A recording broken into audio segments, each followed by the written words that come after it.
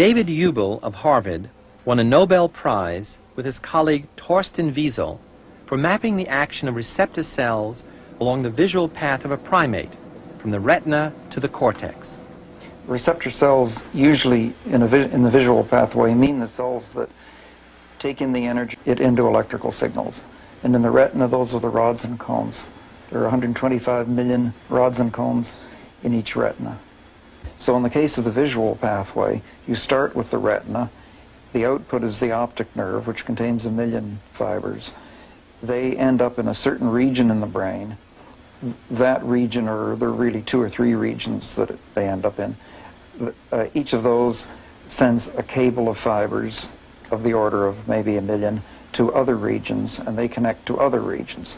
And in the case of the cortex, you have separate areas of cortex, each one connected to 1 or more other areas. And this whole thing is a pathway. In the cortex, for example, the primary visual cortex, which is about 7 stages beyond the receptors in the retina, those cells react to visual stimuli only if a line falls on the retina, and the line has to be a particular orientation. It can be a bright line or a dark line or an edge between bright and light. Any kind of line really generally works, but the position of the line and the orientation are terribly important, and if they're not just right, any individual cell doesn't respond. In this experimental footage, a bright vertical line stimulates a small number of neurons in the visual cortex of a cat. The crackling sound is the electrical activity of these neurons as they respond to this retinal image. By listening to the intensity of this electrical activity, the researchers can determine the correct orientation of the line.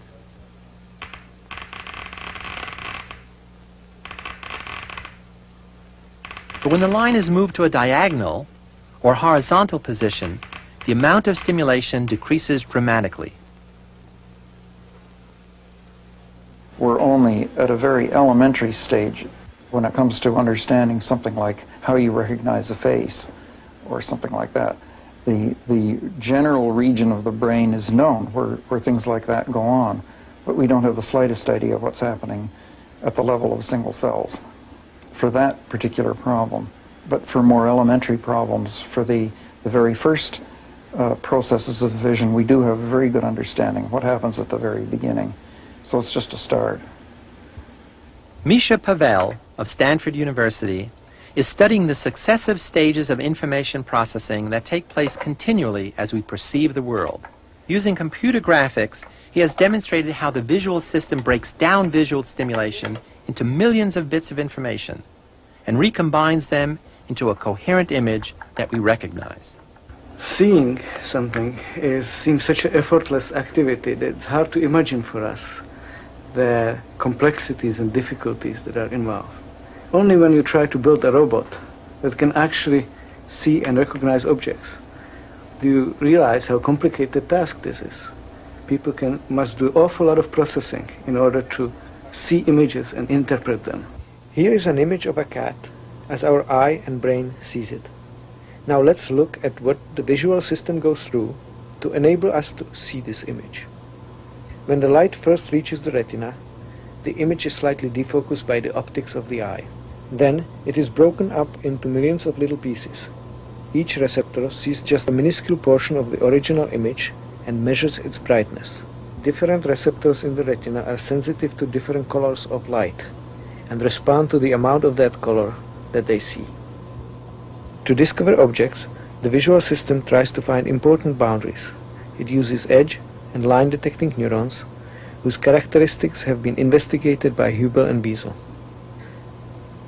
Here you can see the results of the red, green and blue edge detectors.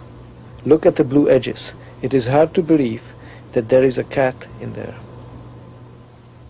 What I'd like to show you now is the kind of information that the brain uses in order to make sense out of these messy images. The things that the brain seems to look for are constancies and simplicity. Imagine that you are in your visual system looking at this pattern of active neurons, but you can't recognize the pattern. We can see it now because all the points in the cat picture move together.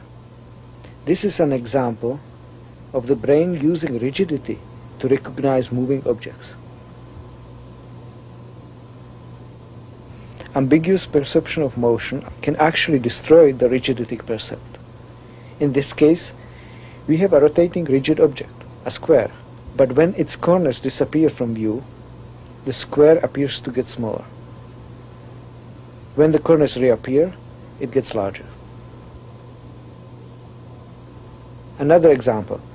We thought that the square loses its rigidity because the visual neurons at each location can see only a small proportion of the entire picture and therefore can't accurately perceive the direction of the moving parts of the object. If we rotate the cross, then the stationary square appears to be rigid. We can simultaneously compare these two situations. The conclusion is that the motion of the square is necessary to lose rigidity. The failure of rigidity in this case helps scientists to study how information from different retinal locations is combined to form a single percept. This is one of many examples where perceptual phenomena can reveal how our brain works.